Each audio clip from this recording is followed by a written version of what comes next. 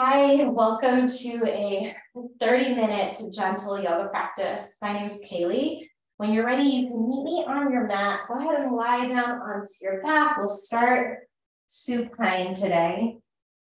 And take a moment to let yourself settle in. Bend your knees, plant your feet right underneath your knees.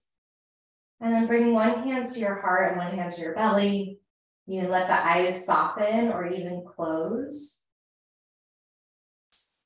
Allow yourself to start to land on your mat, in your body.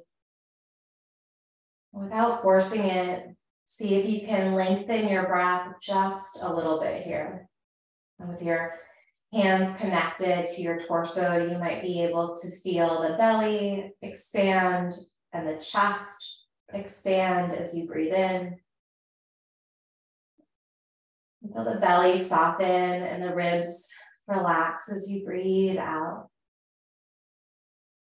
Take 2 more deep breaths like that. Inhale, fill the belly, fill the chest. Maybe you even feel the collarbones lift.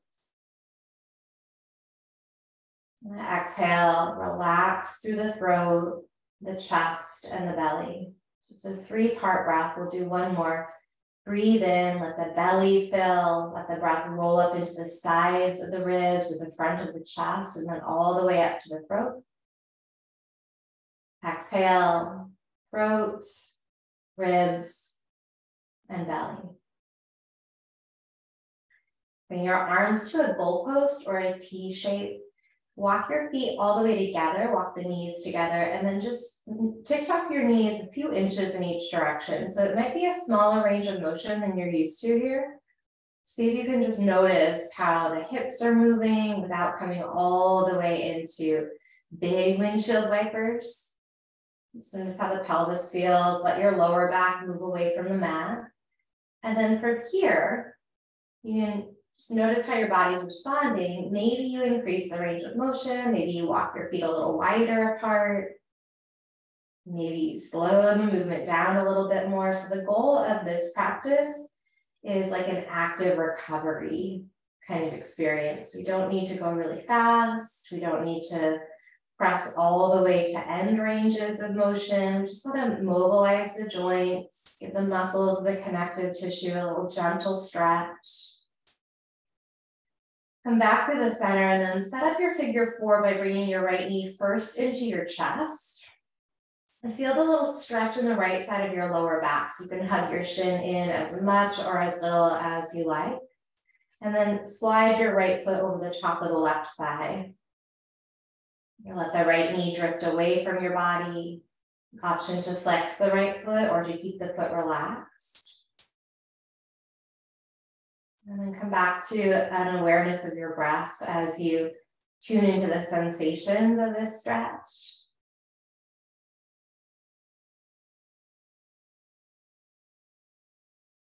If you feel like you're nowhere near an end range of motion, you might reach down and catch the left hamstring or interlace your fingers around your left shin and hug your left leg in. Another thing you can do is start to walk your right ankle a little closer to the left hip crease. So just increasing that bend in the right knee and noticing how that feels in your body. And again, we're not necessarily looking for that end range of motion in your joints and your muscles, but just somewhere that feels like a gentle challenge. Make sure that you can keep the jaw relaxed. And perhaps even invite a round or 2 of that 3-part breath.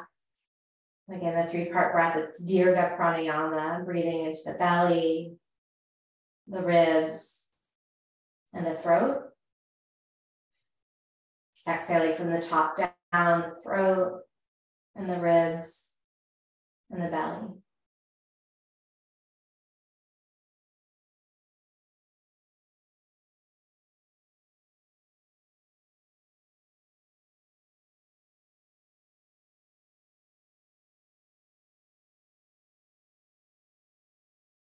If you've got your left leg hugged in, go ahead and release your left foot down. Bring your right leg straight up toward the ceiling. And just pause with your ankle over your knee and your knee over your hip. Keep the right leg straight, slowly lower your right leg down. Push into your left foot so that you've got some stabilization through your center. Let that right leg lengthen, point your right toes, reach your right arm back over your head. Perhaps you take a side stretch and breathe into it. And then slide your right foot down underneath your right knee as you rebend the right knee, right palm down to your side. Let's come into bridge just for a moment. Not the biggest bridge ever. Just lift your hips gently. And find a little opening in the front of the hips and the thighs. If you need a little bit more, feel free to extend your hips even more here before we come into that sequence on the left.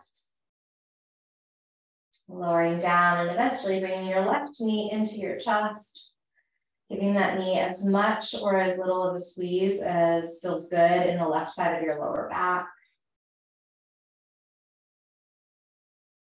And then set up your figure four on this side. It's just something to take note of if you notice a difference in the sensations in your left leg versus your right leg. You know, a lot of us have this, I certainly had this idea that my skeleton was like just perfectly symmetrical from right to left before I did a little bit more training and learned like it's very common, if not pretty much standard, to have some asymmetry going on in the body. When you're ready, you can bring your right leg in if it feels like that would be a good way to intensify the stretch without straining. So we want to take note of differences, honor them, and then maybe do what we can to create balance. So what I mean by that is if one side of the body is a lot more open than the other, perhaps we want to work on stabilizing that side. If one side of the body is a lot tighter than the other, then we're just going to gently encourage a sense of spaciousness without getting aggressive or forceful.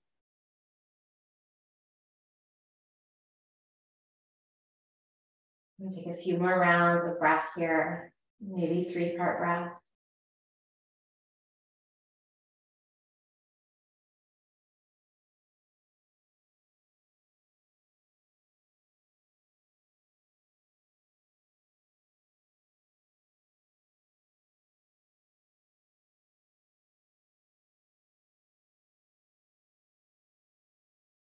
One more moment in the stretch. Can you let go of tension around the mouth, the eyes?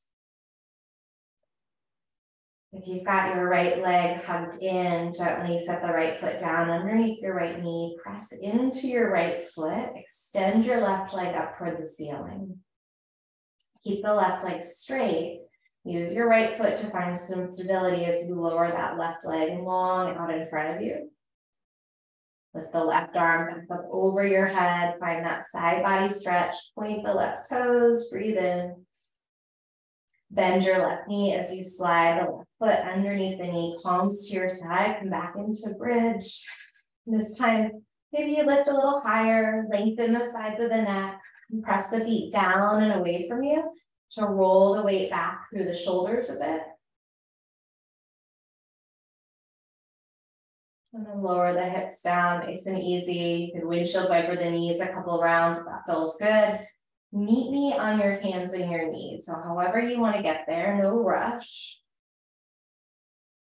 Finding a tabletop position with your wrists under your shoulders and your knees underneath your hips. Circle the hips a few times over the knees, circle the shoulders a few times over the wrists. Press into the mat with your finger pads. So the heels of your hands are pushing down, but also the tips of your fingers, like making fingerprints on the mat. Switch the direction of the circles that you're making with your torso over your wrists and knees. Try and stay spacious in your lower back here. And then come through the center. Go ahead and arch your spine. Tailbone lifts toward the ceiling. Bend the elbows just a smidge. Pull your heart through your arms. Look forward. Or if it feels great in the neck, you can take your gaze up. Long breath in, finding cow.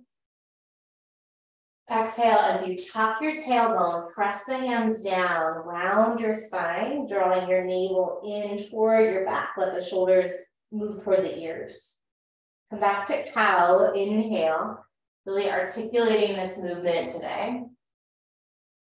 And then cat as you exhale. Take 2 more rounds moving with your breath. Notice how the hips feel, how the shoulders are moving today, how the ribs are moving.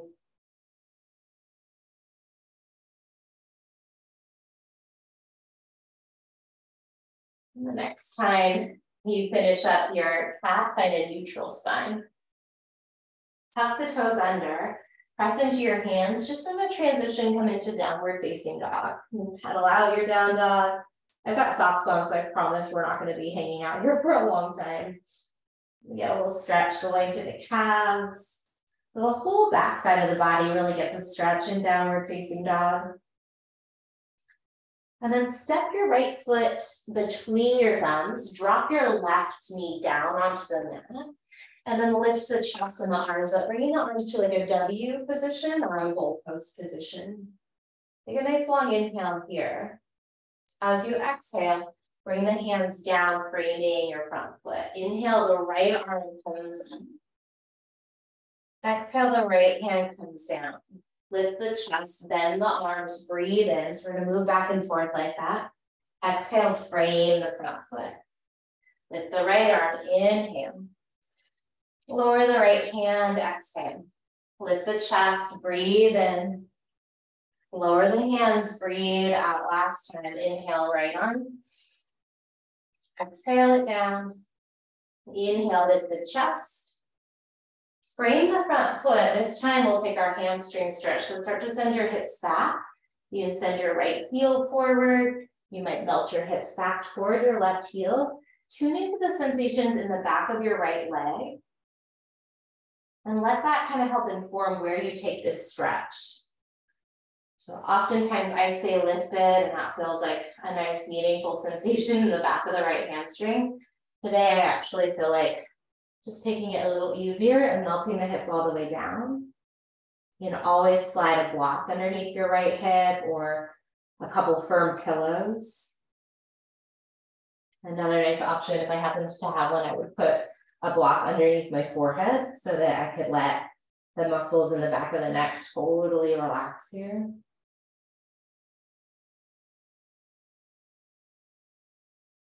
And tune into the sensation of the stretch. And see if you can meet it by lengthening your pattern of breathing. So energetically breathe toward the sensation in your body. Creating a sense of spaciousness or connection.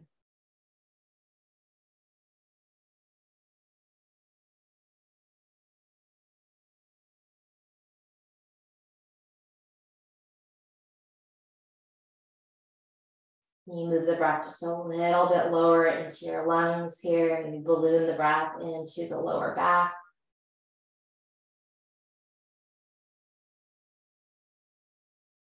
When you're ready, look forward, rebend your front knees, start to walk the hands forward, tuck the back toes under, lift your left knee up, and then 3-legged dog this time. Push the floor away with your hand, right leg lifts.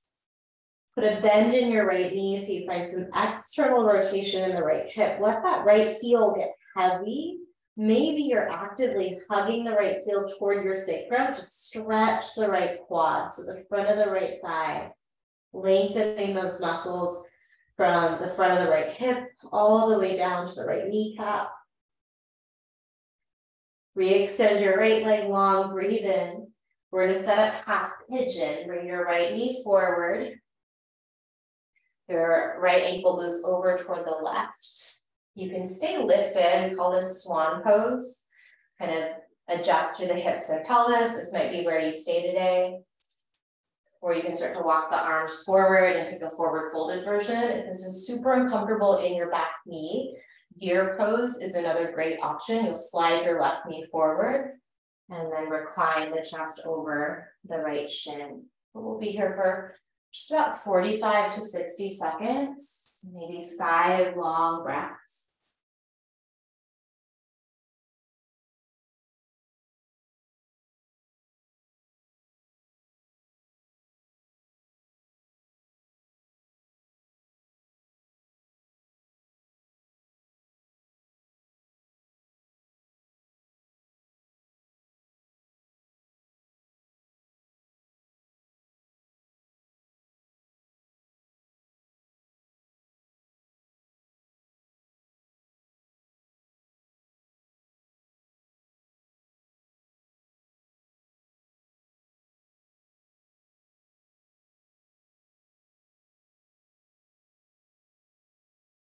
If you took the folded version of pigeon pose, start to lift the head and the chest, walk the hands back.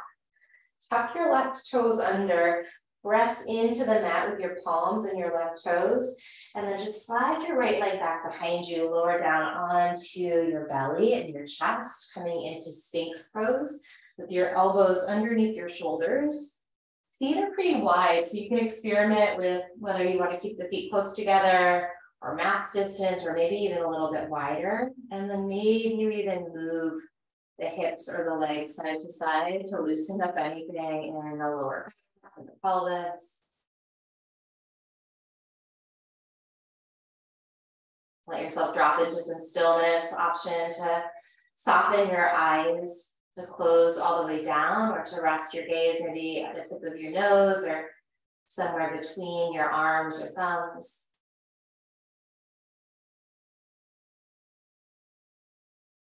And see if you can breathe into your belly here. So letting the inhale move down into the belly, pressing your body into the mat.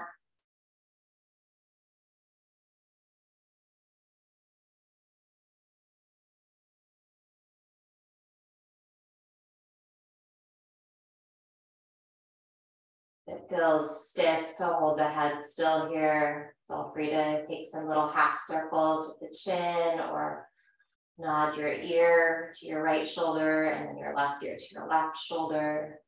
So sometimes stillness feels really soothing for the nervous system, and other times it can feel almost like rigidity. You want to meet yourself where you're at.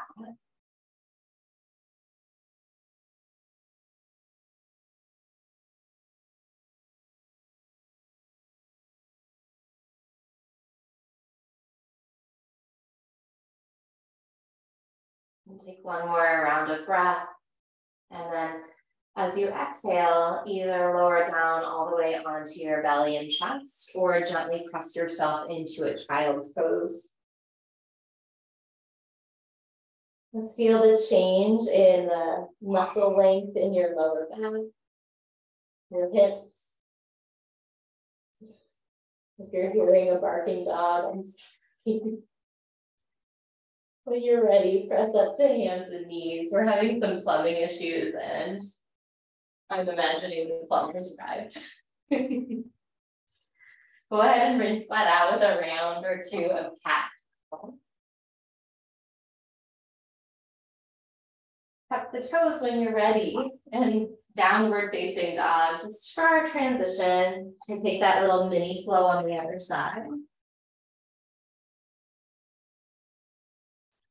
Just step the left foot between the thumbs, drop your right knee down.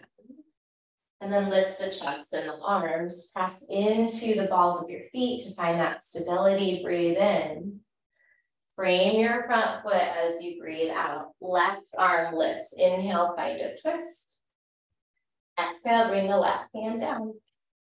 Lift the chest, breathe in. Frame your foot as you breathe out. Lift the left arm, nice and easy with the flow. Inhale.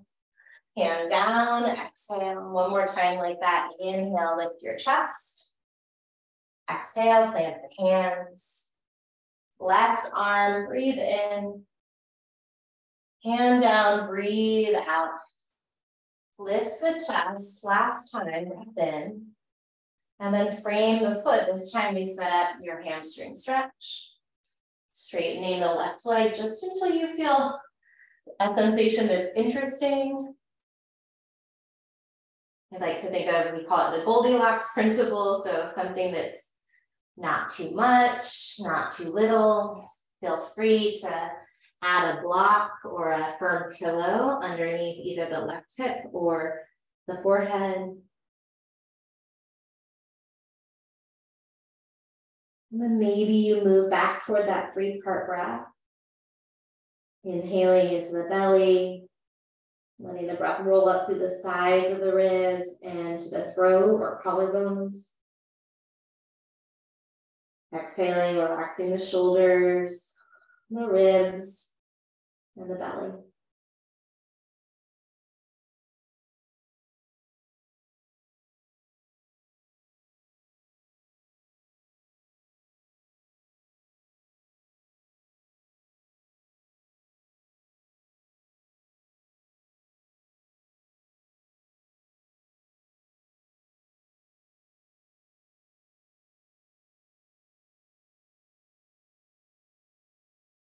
When you're ready, look forward.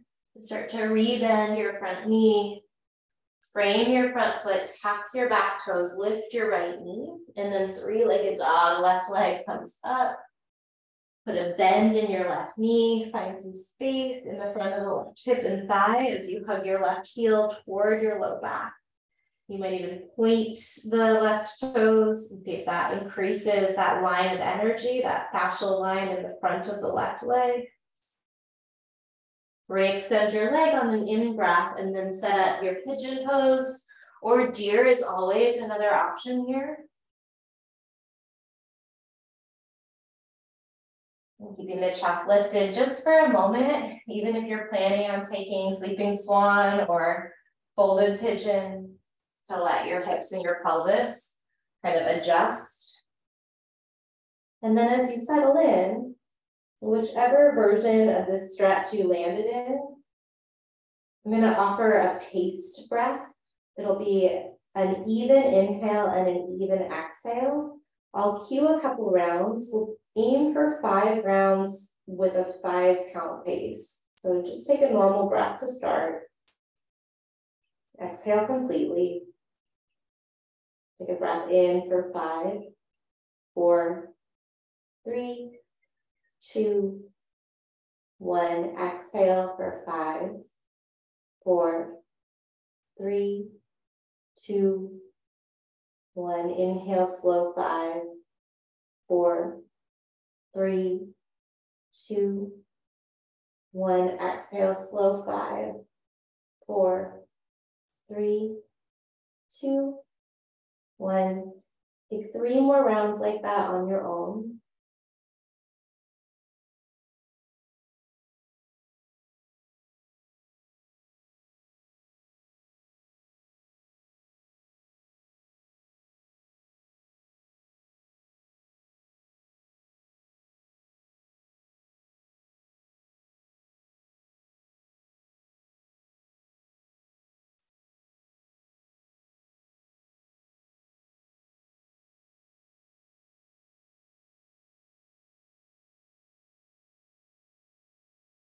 And when you're ready to come out of pigeon, slowly lift your chest. This time we're just going to shift the weight to the left, bring your right leg around.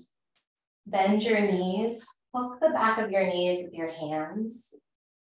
And then round your spine and take a slow roll out onto the back. So think about creating cats in your back and then slowly, maybe bone by bone, see if you can lengthen every space between the vertebra as you lower down. Once your shoulders land, reach your arms over your head, take a breath in. And then let it go, bring your arms to your side. Windshield wiper the knees really slowly, letting go of anything that's still holding on in your hips or your pelvis. We're going to set up for a progressive muscle relaxation guided version of Shavasana. If you want to take your own Shavasana, you can always turn off the video or log out. Otherwise, start to settle in with your legs long and adjust and shift until your body settles. So progressive muscle relaxation, we're going to squeeze different parts of the body. Take a big breath in, and then as you exhale, you'll relax those body parts. We'll start with the feet. So curl your toes in. Maybe even lift the heels a little bit because you're squeezing the feet so firm here. Squeeze as hard as you can without hurting yourself. Take a breath in, squeeze, squeeze, squeeze. Exhale and relax the feet completely. All right, walk the heels a little closer together. Now you're going to flex the feet, push the heels down, toes pull toward your shins, squeeze the legs entirely, squeeze your glutes. Squeeze the legs as much as you can without hurting yourself. So you might even feel your legs kind of lifting up off of the mat. Take a breath in. Exhale and let it go. Let the feet flop open and the legs separate again. Bring your awareness into your hands. Make fists with your hands, squeezing your fingers in. Bend your elbows and then push the elbows into the mat, pull right next to your body, squeeze elbows towards your ribs. Squeeze, squeeze, squeeze. Let the shoulders hunch up toward the ears. Take a breath in. And then relax it completely. Let your arms rest easy at your side. And just notice the residual sensations in your body. And let yourself linger on your mat just for another minute here before we end the practice together.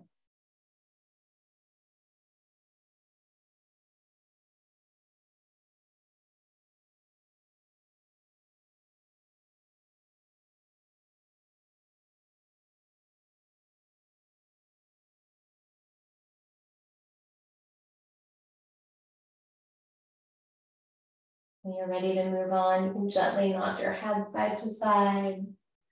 Maybe circle your ankles or your wrists. Take your time to meet me in a seat. No rush to get there.